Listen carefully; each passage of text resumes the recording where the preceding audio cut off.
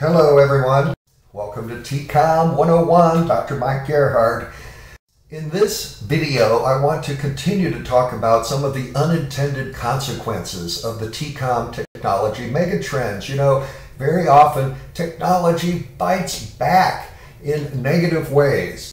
So we want to continue our critical thinking about the TCOM technology trends that we see around us every single day.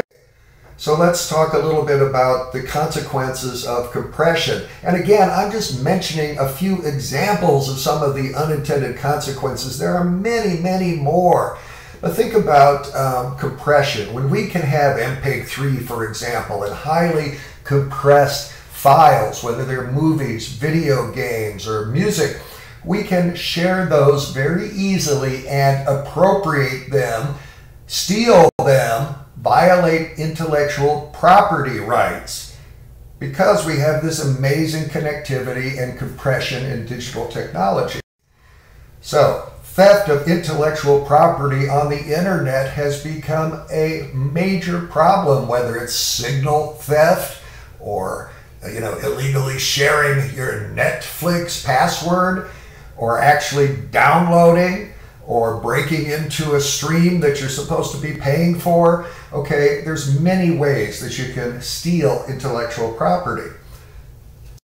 What is intellectual property? Well, that's the rights that you're given immediately once you create something, once you write something, create a film, a video game, music, you have rights, okay? And you can apply for a copyright, and that gives you many rights: the right to make copies, the right to perform, okay, and a whole host of others. Publishing rights, for example. So, intellectual property, okay, and it should be protected. Otherwise, what's the incentive to create, okay, if you can't ultimately benefit financially from your work? Now, a big problem is online piracy, okay, the theft of intellectual property. Whether it's music or video games or whatever the content, film, online piracy is the unauthorized duplicating of copyrighted material, a major problem on the internet. Now, the rise of streaming has led to a decrease, really, in piracy and the theft of intellectual property.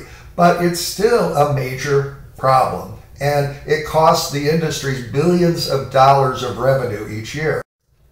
All right, what about the rise of interactivity, these engaging and immersive kinds of media experiences like video gaming?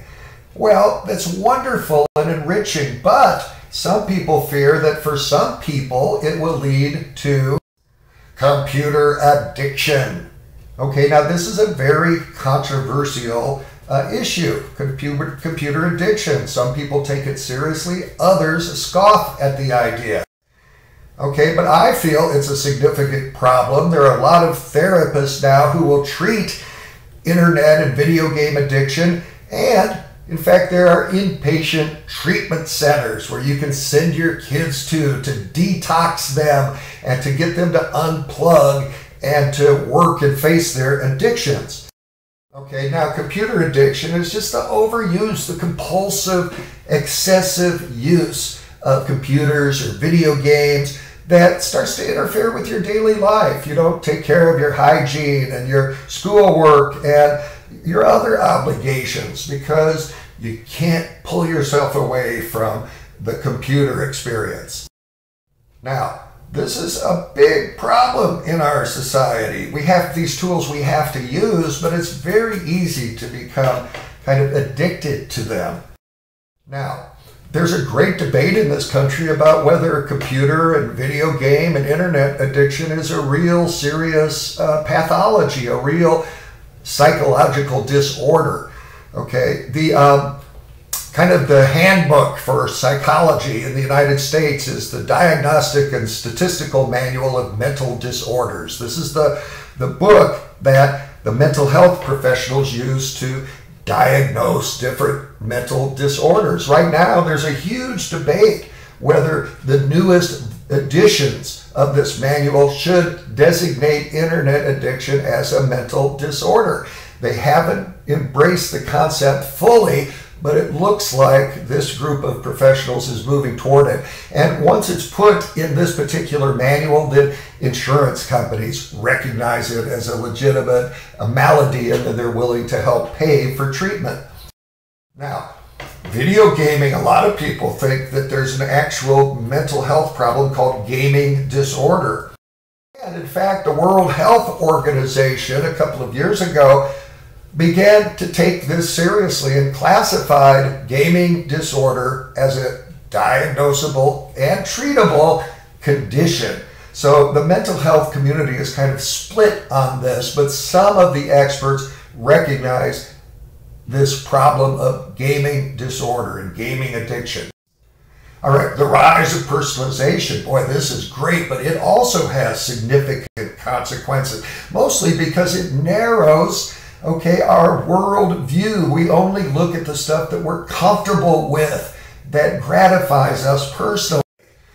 So I think if we're too much into the personalized media world through streaming and different websites and apps, we really run the risk of getting tunnel vision. It's like wearing horse blinders. We're focusing on the stuff we enjoy, but we're missing a lot of important information that's outside of our immediate vision. Okay, so tunnel vision is to focus on a limited, it's a myopic, it's a limited point of view. Now, these are all related concepts. Another idea is the notion of the filter bubble. We started to learn about this back in 2011, and this is how personalized websites change what we read and how we think. What's a bubble? That's the intellectual isolation that occurs because websites use algorithms that make assumptions about us and the information we want, and then push information towards each one of us according to a whole set of assumptions. Now, if we all do the same Google search, we'll get different results based on everything Google knows about our search history, our preferences, and our predispositions. Now, the websites make these assumptions about us and our interests based on all the information they gathered about us, our click behavior, our browsing history, our search history, our location. All of this data enables the websites to customize or to tailor the information. Well, what's the problem with this? It's not so much what we're getting, it's what we're not getting, what's outside of the bubble. You know, here's a quote by the guy who wrote the book, The Filter Bubble, Elie Pariser. But he said, democracy requires citizens to see things from one another's point of view. But instead, we're more and more enclosed in our own bubbles. Democracy requires a reliance on shared facts. Instead, we're being offered parallel but separate universes. And I think it's so true. Some of this leads to a phenomenon called cultural fragmentation. We're only interested in our own cultural interest or group, and so we sort of miss the big picture sometimes. Okay? Cultural fragmentation happens when different groups that individualize, customize all their info and cultural experiences, and that's great. Follow your own heritage and culture, but don't forget, here in America, we share a common culture. We are Americans and human beings. Okay? So that personalization, I think, has fed into this current political climate that's really highly polarized. We really have almost an us versus them kind of political climate in America, very divisive. And personalization, I think, reinforces some of this horrible divisiveness that we have right now in the divided states of America. Okay, it's hard to find empathy and understanding for others when you're only considering your own perspective. All right, let's talk about advances in miniaturization. We love all the convenience to have these small scale phones and other devices. It's wonderful, but there's a downside to this miniaturization as well. Think about covert surveillance, spying on people with tiny cameras and hidden microphones. It's so easy today to spy on people without their knowledge. That's covert surveillance. anytime you're out in public today, maybe you should assume that you're under surveillance from some camera somewhere, right? Covert surveillance is the monitoring of people in a surreptitious manner where they really aren't aware that they're being observed. This happens a lot, especially globally in the authoritarian countries. But it still happens in our country as well. Think about miniaturized spycraft, little surveillance drones, for example, that look like birds or insects. And that kind of miniaturization can pose a threat to our personal privacy. Hey, think about something like webcam hacking and other forms of hacking where we can hack into somebody's webcam and then watch what they're doing without our knowledge, another form of covert surveillance. When we have these miniaturized items, it leads to more loss and theft. Have you dropped your device in the toilet? Have you ever left it anywhere, in a taxi cab or on a bus? Right? And that is a very, very distressing ordeal to lose your device. The rise of portability. It's great to be able to carry our devices around, but this causes some big unintended consequences. For example, there's something called iPod or iPhone oblivion. That means we're so wrapped up in our phone or our device, we're oblivious to the world around us. Okay? This is being oblivious to our surroundings because we're focused in on devices. We're not aware of our surroundings. And this can be very dangerous. Okay? We need to pay attention sometimes, okay, to what's going on in our surroundings and actually interact with people, okay? Pick our heads up once in a while and say hello to somebody walking by instead of, snubbing them because we're staring on our cell phone all the time. So we need to pay attention when using these devices. It can be dangerous, okay, and rude. And today we have to really watch out for our kids more than ever because they're certainly not watching for us. Okay? What about the growth of wireless mobile communication? This is wonderful to have these mobile devices that keep us connected all the time. But again, everything has a dark side. Everything is complex and contradictory. Now, here's one big problem with the cell phones: distracted driving. It takes a toll each year. What a great topic for a controversial issue presentation. Thousands of people get killed every year because of distracted driving crashes. Now, we do have technology that helps us have Bluetooth technology we can use to have hands-free driving if our phone is equipped with this technology, but even that poses some level of distraction. By the way, Indiana just in the last year passed new laws to restrict cell phone use in cars and to combat this problem of distracted driving. Now in Indiana, you are not allowed to hold a cell phone in your hands while you are operating a motor vehicle, although you'll see this violated every day.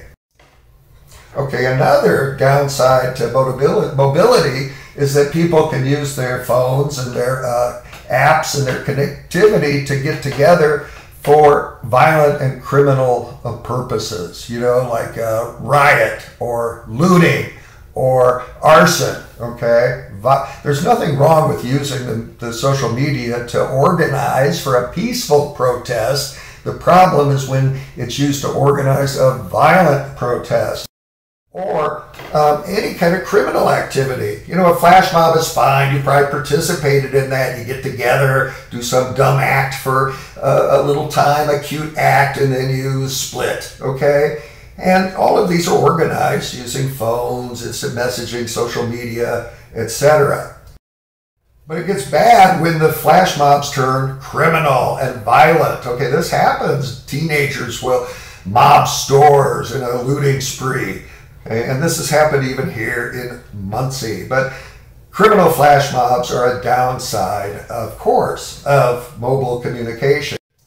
All right, I've put out a lot of critical ideas. The idea here is to get you thinking critically about some of these trends and issues in the field of TCOM. I've identified a lot of possible topics for you in the last couple of videos for your controversial issue presentations. Okay, a lot of topics.